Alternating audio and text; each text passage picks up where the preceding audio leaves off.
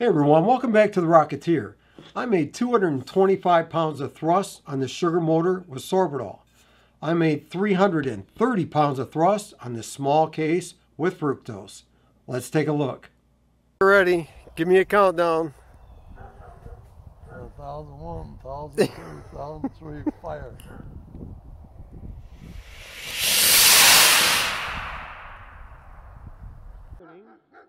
Okay, you want to step back a little bit?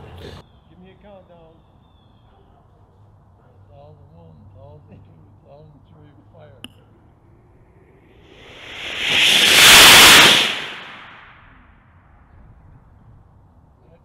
That had some kick to it. Wow, that was a lot of thrust. Now, how many of you out there think, man, that was awesome. Let's do it again, load it up, and put it in a rocket? Raise your hands. Oh yeah, I see you out there. Now, how many think, don't ever do this again? You almost tore the quantum space-time fabric. Let's not do this again. Raise your hands. Oh yeah, I see you guys out there.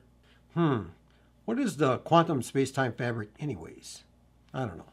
For the first test, I used fructose, a very easy to melt but fast burning sugar. So it burned a little faster than I thought it would. I used 2 nozzle size larger than I would normally use for this case, just to be on the safe side. And it did some damage to the case and to the nozzle. Let's take a look at those pictures.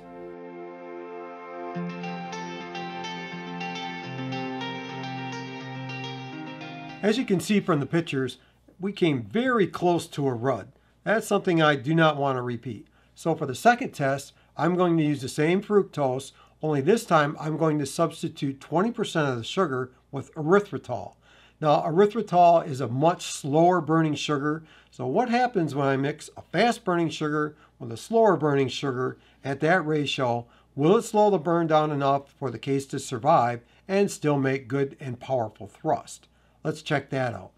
1000 case fructose, 20% erythritol.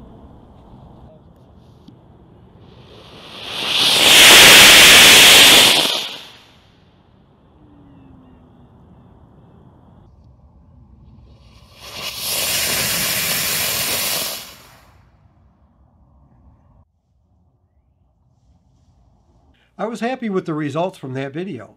The motor made good thrust, but yet it didn't overpressurize or damage the case. And it had the characteristic erythritol tail. I'll put the graph up on the screen and describe what you're looking at. And erythritol has a long tail off on the end of it. And there's nothing wrong with that. That's typical from what I have seen from erythritol. It could be used to your advantage. It still produced good thrust, like to lift a heavy rocket off the rail. And once the rocket gets moving and has enough inertia, it doesn't take quite as much thrust, doesn't take a lot of thrust to keep it going. So you would end up with a little bit slower speed and probably a higher altitude with a motor like this.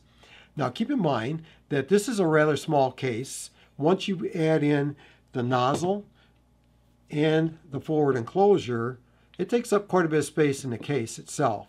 So that does reduce the amount of fuel.